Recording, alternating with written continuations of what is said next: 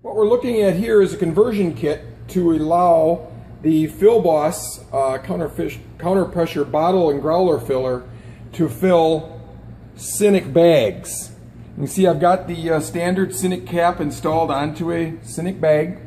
I've installed the adapter, which is a T-fitting that plugs right onto the Fill Boss sensor tube. There's a quick coupler that couples to the bottom. There's a quick coupler that couples to the bottom of the fill tube, and we've also got a gas line and a bleed valve that connects to the small fitting on the Synek fill system. So we've got the large one connected to the beer flow, and we've got the small one connected to a purge valve, and I'm going to connect those to the Synek bag. Oh, hard to do one-handed, sorry. Plug that in. The large one in, and then stand the bag up. Okay, I've got the bag stood up here. I'm going to have to hold this. I'm going to press the start button, and you'll see the bag starts to inflate. We're actually purging the bag with CO2.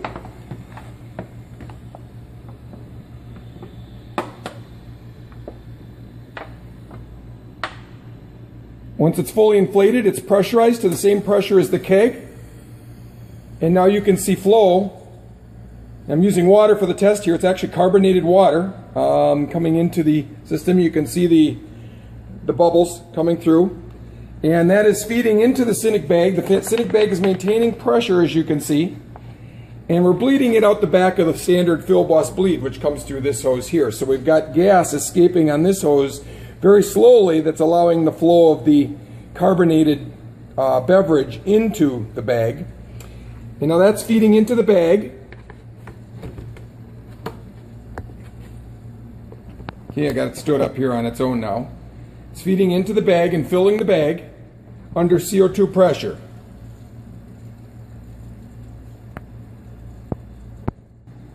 Okay, we're looking at the Fill Boss automated bottle and growler filler. Currently filling a Synek bag using an adapter kit for the Fill Boss, which includes a small T that attaches right to the sensor rod on the Fill Boss. There's a coupler that hooks up to the fill tube on the Fill Boss. This hose then connects to the large fitting on the fill cap of the Synek bag. And then we've got a bleed system that's coming off the gas line that connects to this position on the adapter, allowing the gas to escape through the standard Fill Boss bleed system. So right now we're in the middle of a fill. You can see the bag is pressurized. We're actually here testing it with carbonated water. You can see the bubbles coming through. It's filling the bag. We're in the middle of the fill process. You can see by the green flashing light. Now with the Syneks, the automated fills function, we're using a bottle. The Fill Boss will normally stop automatically when it's full. But because the sensor rod is not inside the bag, we need to monitor it manually and simply press the button when we complete the fill. So anytime beer gets up to the fill line, which is just below the cap, or if it goes too far and you overfill the bag and it'll start coming out the bleed, the small hose, you simply press the button to stop it and the bag will be full.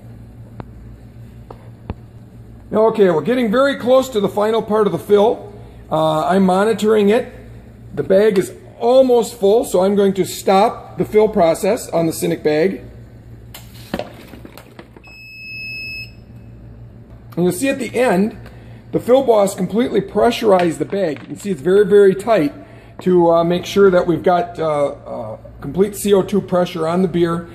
This will provide very, very long life once they're into the Synek bag.